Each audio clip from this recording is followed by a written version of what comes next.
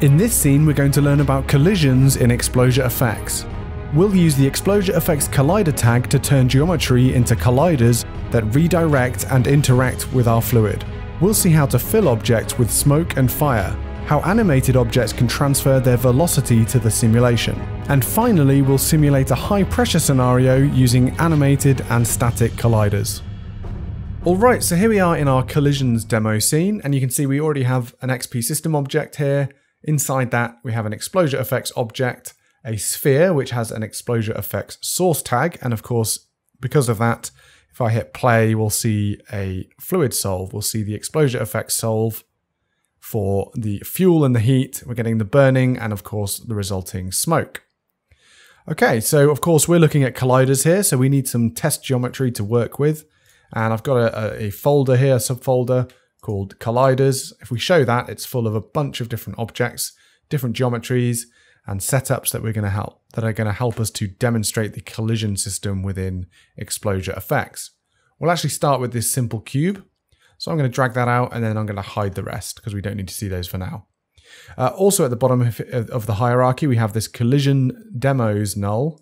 If I expand that, you'll see it's just a few different XP systems, and these are going to be useful. They're a bit more advanced versions of some of the principles I'm going to be showing here. So we'll show those as and when we need to. But for now, we need to turn this cube from just a piece of geometry in our scene to a specifically ExplosiaFX collider. So what we do, of course, is exactly the same as making a source object. We have to add a tag. So we right-click the cube, xParticles tags, and you'll see here we have an ExplosiaFX collider. Note this is different to the XP collider. That's for particles. And then the ExplosiaFX collider is a specialist tag for this purpose. So we'll add that on there. And you'll see we have some familiar settings. If you've seen the ExplosiaFX source tag before, you'll see that one has solid. It's got a velocity multiplier and pressure. And then in the collider itself, of course, we have those as well. Now let's move this cube around a bit, give it a bit of an angle so we can see it coming up like so. And let's hit play and see what happens. And you'll see our fluid is now being diverted around this collider. It's colliding with it and it's changing the direction and changing the velocities of our fluid and causing it to divert. And then if I rotate the camera around and if I actually look in wireframe, you can see that there's no fluid within this cube object. I'm just going to turn the grid off. That was getting in the way there, like so. And so I could make this a different shape, much larger like so. There we go. And obviously the buoyancy is forcing the fluid upward. The heat in this simulation is causing the buoyancy. And you can see it's forcing it to go around the cube and then divert. Okay. Now, similarly to the ExplosiaFX source tag, if we have the solid checkbox unchecked, we'll actually change the way that the surface is calculated. And now this is suitable and most suited for single poly thick items. So we would only uncheck this if we have a planar object perhaps. We can actually demonstrate that with this halved torus. And I'm going to put our cube back in here for now. And I'm going to copy our collider tag to the halved torus. And if I go to a shaded view, go back to frame 0, and I look under here, you'll see that on the back face, I actually have a different material, but this is just a single poly thick. I've actually taken a torus and just halved it. What this means is that there's no true volume here. We can actually calculate a volume. So if I hit play, remember in our collision tag, we have it set to solid. If I hit play, you'll actually see it is diverting the fluid. And in fact, it's actually treating it like as though this had a face. It's treating it like it was sealed because it's finding other geometry on the other side here. It can calculate an interior volume. So I'm going to hide that. I'm not going to hide that. I'm going to put that in wireframe, in fact, like so. And you can see it's diverting away from it as if there was a face on the inside here. We don't want that. We actually want it to fill the interior of our halved torus. So we just need to uncheck the solid checkbox there, hit play. And now we should see it actually filling inside the torus. And there we go. Now, the accuracy of this, sort of how closely it hugs the wall of the torus, is based on the resolution of the simulation. So if we decrease the voxel size, let's just take a look at this from the underside here. There we go, we can see it filling up our torus, even though it's only just 1 polygon thick. Like I said, we can go to the ExplosiaFX object, change the voxel size down, and we'll get a more accurate representation of our torus. As obviously having smaller voxels means that we get a finer representation of our torus faces. Okay, so there we go. It's flowing around and filling that 1 polygon thick shell. And I can move the camera around and you'll see that's colliding nicely. Okay, so there is a single poly thick and also the solid modes. I'm going to bring our cube back out. I'm going to throw our tag back on there. And we're just going to take a look at the other parameters. So we have this pressure one here. I'm going to reset it to solid, by the way. We have this pressure one here, and now this is only positive because, of course, if we had a negative one, it would attract it towards the collider, but then there's nowhere for it to go after that point. So it would be nullifying the actual collision, the velocities that are caused by the collision. So we have positive pressure, and if I make that quite high, you'll see that when the adaptive bounds actually reach the cube, the pressure will actually have an effect, and you can see it's pushing our fluid away. It's fighting against the buoyancy here. So that's actually similar. That works in a similar fashion to the ExplosiaFX source tag as well. Okay, now what we can do here is we can also show that you can have holes in your geometry, different shapes of the geometry. I'm just going to grab this, not the half torus, the cube cutout, and I'm going to actually cut a hole inside our cube here. So first of all, I'm just going to actually make it a child. I'm going to zero out all the PSR data, and then I'm going to actually bring it back out. And then I'm going to add a Boolean object. And I'm going to add the main cube and then the second cube. Then I'm going to add the collider tag to the Boolean object itself. And let's see what happens here. So I hit play, and you'll see that our fluid is moving all the way through. And the reason for this is that our Boolean object here is actually not a solid object. It's actually not sealing this. It's two separate objects. And if I make this editable, you'll see we have two separate items altogether. So the collider tag, the ExplosiaFX collider tag, has no idea what to do with this. So what we'll do is we'll go to the object, the Boolean object, and I'm going to hit create single object.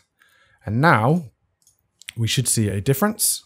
We should see an actual collision going on, and it should be able to flow through and up through that center area there. Oh, the pressure is still on, actually. I should turn that off. It was actually pushing the fluid away, so it wasn't able to get through the middle here. So hit play and let the fluid float up through the center there. So as you can see, it's a very robust collision. Anywhere that there is a voxel within our piece of geometry, within that volume, will be diverted and actually act as a collision between our fluid and our geometry. Now, of course, we can arrange and model our geometry so that it can cause different effects, such as containing the fluid. We can actually capture it. And just to demonstrate that, we have an object over here called container. And it's actually open at one side, similar to our halved torus. But the principle is going to show us some nice, interesting effects. I've transferred our collider tag to that. And let's bring that down in Y. And let's have a look at the underside. Now we can see that it's a box, and the box actually has a thickness to its walls. I've just added the material on the inside faces here just to make it nice and clear that that's the inside. But it is it's not just one polygon thick. It is actually a solid. So if I hit play, you'll see the fluid actually goes up inside the box and it starts to fill the box. So this is where it's really interesting. We can actually fill volumes and objects, geometries, with our fluid using colliders. So you can see it's actually filling up and then it's sort of overflowing a little bit. If I shrink this object down, it'll fill up even faster. So let's do that like so. And you'll see it'll get overwhelmed very quickly. And then all of the other fluid has to divert around it and carry on up with the buoyancy force. So that's a really nice realistic effect, and it's really useful for filling shapes. You can imagine filling logos and type objects and things like that. And that, in fact, is what we have in one of our demo systems down below. Now I'm disabling this collider tag as well, and as well as the source tag, just to make sure they don't interfere with our other systems. So I'm going to collapse that, I'm going to hide it, and I'm going to reveal our type fill system down here. So let's turn it all on. Let's unhide it from the viewport, and you'll see I actually have some cached data in here already. That's a bit of a spoiler. Let's go back to frame 0, and let's display our colliders. So I've expanded out the XP system, and you can see it's quite a complex system. It's got a bunch of different objects in there, but if we break it down, we can see that we have a bunch of objects with source tags, ExplosiaFX source tags, and then we have some with collider tags as well. So we want to see the colliders, so I've just shown this one here. And as you can see, it's an extrude object made up of a spline mask, which is a rectangle with a piece of type punched out of it. So this will behave as a collider. And in fact, if I turn our cache off completely, make sure it's off in the tag as well. And I'm going to turn our other collider off, which is these face colliders. I'm going to hit play, and you'll see our sources are placed at the bottom of the letters, and then that's colliding with our ExplosiaFX type object. Now you can see it's simulating. Now you can see an immediate problem is that it is escaping our letters. So what I did for this is I kept it nice and simple.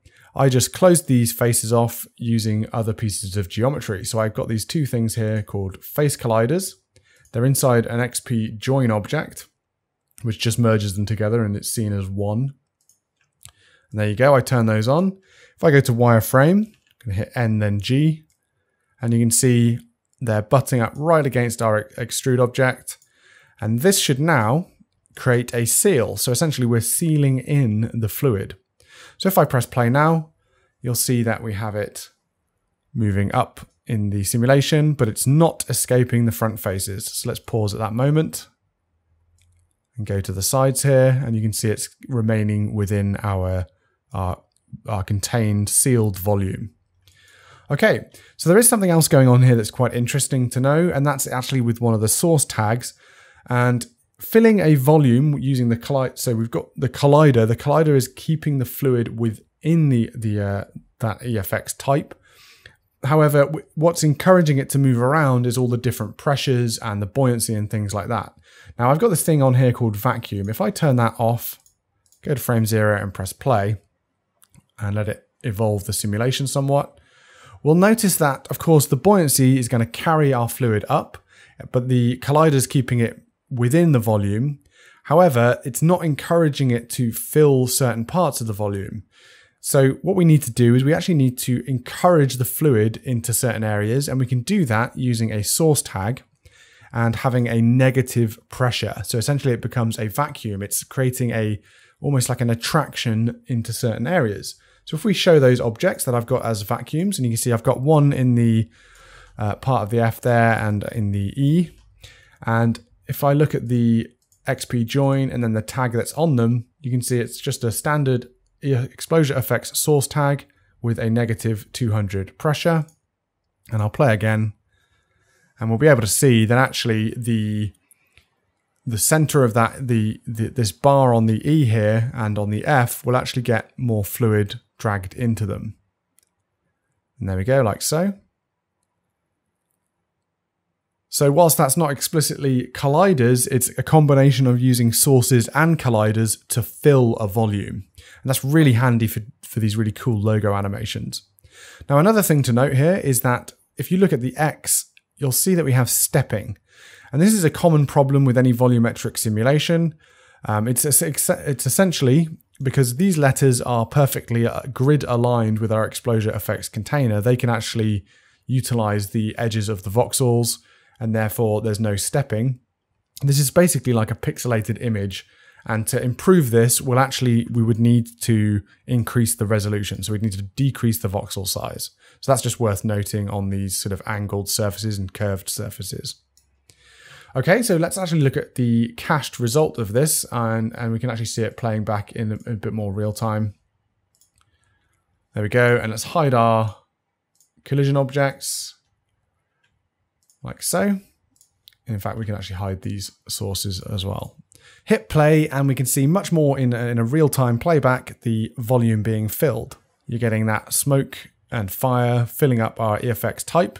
And then actually afterwards, our smoke is still buoyant because there's still heat in the simulation, and it's moving up in the simulation. So we're not at full saturation up here. Essentially, it allows us to move the smoke up to the top of the simulation because there's enough room for it to go up there. Okay, so that's a demo of containing the fluids. Let's move on to the next topic of the colliders, and I'm just going to turn this whole system object off, like so, and hide it. So let's go back to our original system, our collision system, and reveal that, and let's reactivate everything, expand it, and make sure that we enable that tag again, because we actually turned it off, if you recall. And in our container we're actually done with, so I can get rid of that, put it inside the colliders folder. And the next thing we're going to look at is velocity and collider velocity. So let's drag this keyframed cylinder out. And what I'm going to do is I'm going to tell ExplosiaFX that this is a collider object. So we need to right click, X particles tags, and add our XP ExplosiaFX collider tag. Now in the tag itself, you'll see we have this velocity multiplier. I'm going to set this to 0 to begin with and see what happens. So let's hit play. And we'll let the cylinder animate through the fluid. And you'll see it moves through the fluid, but it actually just cuts it away. So essentially, because the fluid can't exist within this solid object, it just simply makes sure that all of the voxels within it are 0 properties. So there's 0 smoke, 0 fuel, and then the velocity surrounding it is ignored completely. Now that looks quite artificial, and if you scrub through, you can see that it's just chopping our smoke and not applying any velocity. If I actually make, I'm going to make this a little larger, like so, and then I'm going to increase our velocity multiplier. So let's put it back to its default of 100, and let it move through that again. And you'll see now we're getting a sort of a bow wave from our cylinder object, our keyframe cylinder object, and the velocities are being imparted into the simulation. They're being passed, advected into those voxels, and it's being added to our calculation of velocity and the resulting fluid simulation. So that looks far more realistic than having no velocity multiplication, but perhaps we want to find a sort of an in-between. So maybe we go to 30%, we play again, and this simply just reduces the strength of that velocity being imparted. Now you can see it does affect it, but it's somewhere in between that eating away and actually adding velocities. So perhaps you have a hero object that is porous, maybe it has lots of holes in it, but it's still pushing the air, but it's also letting a lot of the air go through it. It would actually have a lesser effect than a solid object that's pushing all of the air out the way. So you can use this velocity multiplier to dial stuff like that in. Okay, and of course, we can go lower, we could also go higher. Now this will create a quite extreme scenario because we're doubling the amount of velocities that are applied. You'll see the simulation slows down for a second there, and it's a much slower sim because we are adding so much more velocity that it's causing the ExplosiaFX solver to have to calculate a lot more of that. Now it looks like we're sort of bending space-time there, and we're actually getting a really nice looking effect. Slightly unrealistic, of course, but you know, if it's a superhero film or something like that, you might want one of these kind of effects. Okay, so I'm multiplying the velocity from keyframe animation here. So we have the cylinder starts at one point, its position is keyframed, and then its end position is keyframed, and then interpolated in between. And we can impart that no problem. Now, if we use an expression-driven object as our collider, so I'm going to drop our collider tag onto there, and let's just return our keyframe cylinder to the colliders folder. And you'll see our torus is being sort of moved around by this expression tag, this vibrate tag. And when it comes into contact with the fluid, let me deselect that cylinder, you'll see that it's actually just cutting away. It is diverting some of the fluid where it meets it, but it's not actually imparting any of its velocity. And the reason for that is very similar to with an ExplosiaFX source tag. It is an expression tag itself, so it needs to execute at a specific time in the Cinema 4D priorities. Now, all we need to do is we need to change one of the tag's priorities, and we can go to the vibrate tag and make sure it executes first. I'm going to make it -20, and I'm going to hit play again, and let's see what happens. And now you'll see that it really has an impact on the velocity of our fluid as well as colliding with it. It's actually transferring that velocity as if it's kind of creating a bow wave, and now it's calculating properly. So if you are using expression-driven animated objects, you'll need to change their priority to make sure that it executes before the ExplosiaFX collider tag. It's exactly the same as with the source tag. And there you go, we get this interesting evolving simulation. Now, of course, with moving objects, I'm just going to delete that, put it into our colliders folder, and we're going to go back to another demonstration. We're going to go to one of the other complex demonstrations of moving colliders. So let's do the same. Let's collapse our collision system, turn everything off and hide it. And let's go to our collision demos null. And the one we're interested in here is the fog layer. So let's turn it on and reveal everything. And you'll see we have this interesting looking object over here. It's a propeller. And I'm going to actually I'm going to leave our ExplosiaFX turned off for now. And we're just going to concentrate on what this piece of geometry is and how we've prepared it.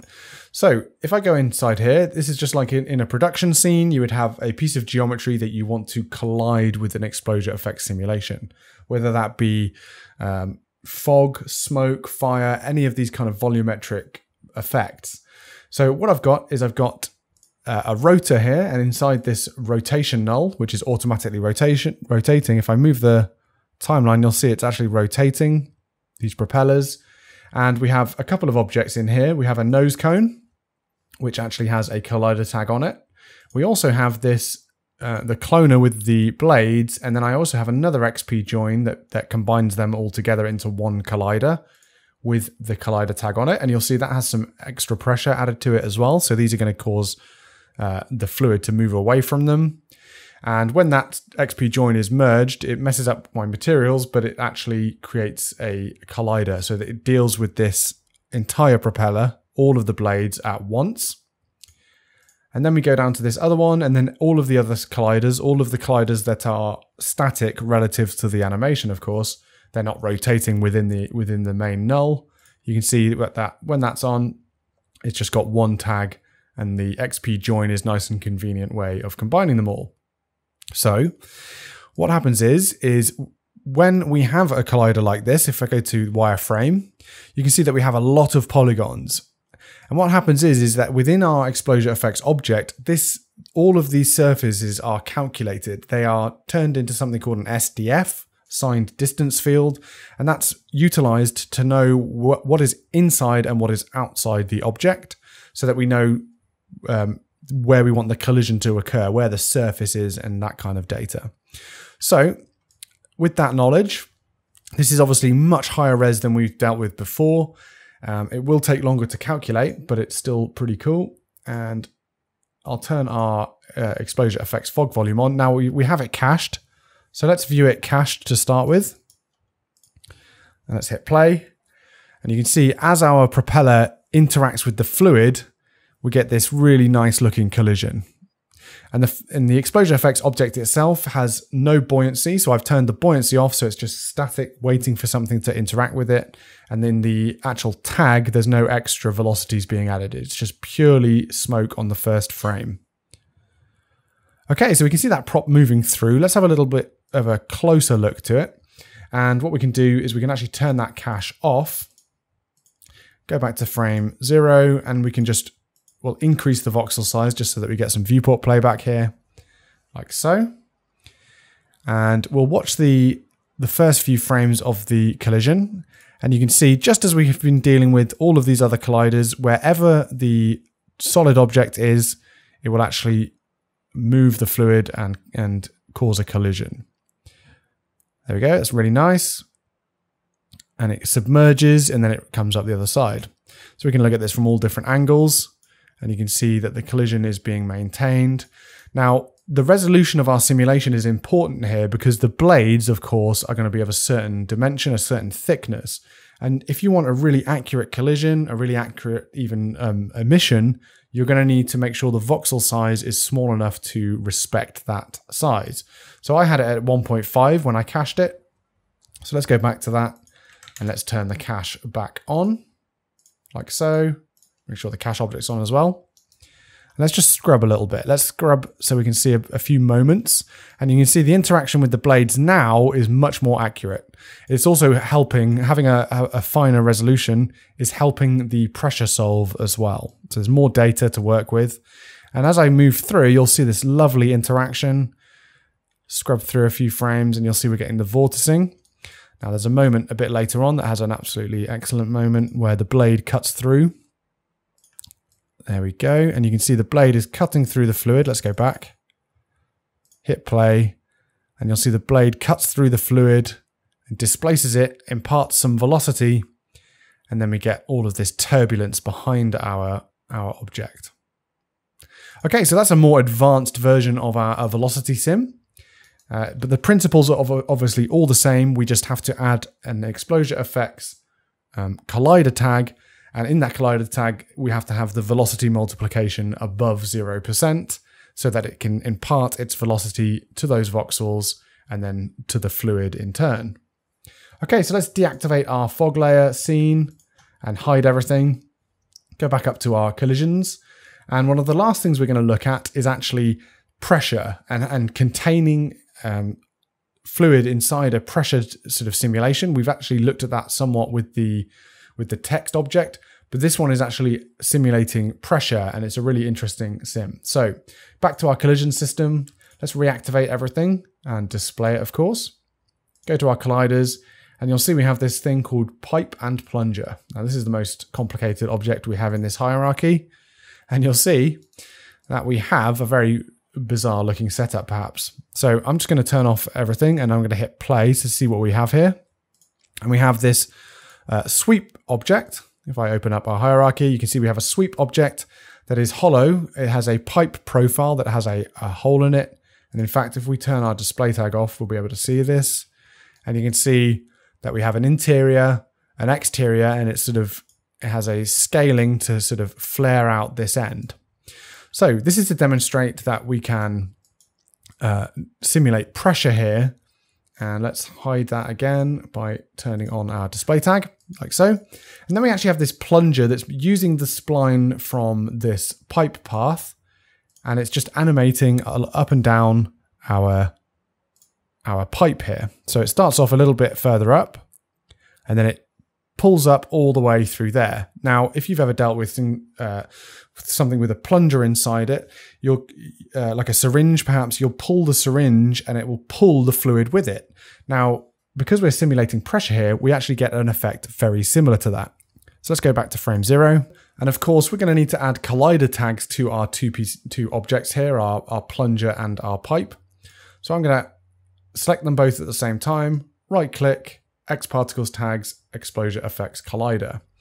That's a well-rehearsed drill now. And of course, as I mentioned earlier, with the tags, they have an expression order, that they have a priority. And if we go to our align to spline, I'm going to ensure that this executes before our plunger does, so that all of the velocity is taken into account. The other one doesn't matter. The pipe here doesn't matter because it's just a static object. All right, so let's turn our source back on. Let's make it a touch smaller. And what we're going to do is we're going to have it only emit over a certain number of frames just to kind of fill this area here and then actually turn off. Let's hit play and see what happens. So it's going to fill this first, the bell part of this pipe, the flared end, and it's going to kind of butt up against the plunger. So you can see that collision is really good. It's really robust. It's not going anywhere past our plunger. But then when our plunger all of a sudden starts to move, it starts to draw our fluid in with it. And it's following. It actually sucks the fluid up with it. And we get this amazing moment where it kind of pulls it all the way up to the top of the pipe. And I think I'll stop adding fluid at this point, so I can just add a keyframe onto our enable there, move to the next frame, turn it off, and keyframe that. So that's just a simple way of just turning off that source completely. It won't be utilized at all. We could, of course, also turn off this sphere primitive, but I'm just going to do it the nice simple way there with the source tag. And there we go.